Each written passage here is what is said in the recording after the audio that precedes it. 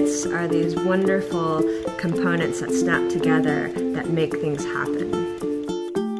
When you walk into a classroom and a student is engaged in a project, authentically, they can tell you what they're doing, why they're doing it, and why it's important. Projects with littleBits allow students to do that because they can build things and design projects that are exciting to them and meaningful to them. Working with littleBits, you automatically have a STEAM curriculum. What can you design and make that'll help or solve a problem?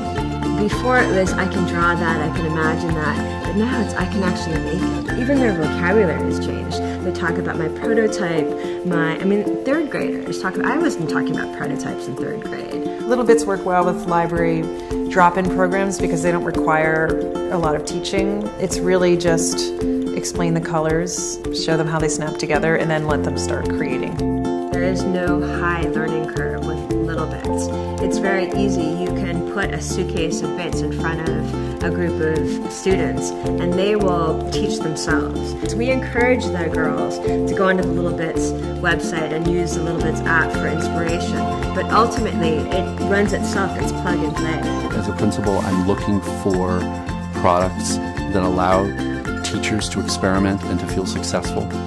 One of the challenges with STEM learning is engineering is usually a topic that teachers have not had a lot of training in. So to have a product where the teachers can learn alongside the children is also very powerful. littleBits help children discover that they're scientists, they're inventors, they're problem solvers, they're artists, and that they're capable of a lot more than they thought.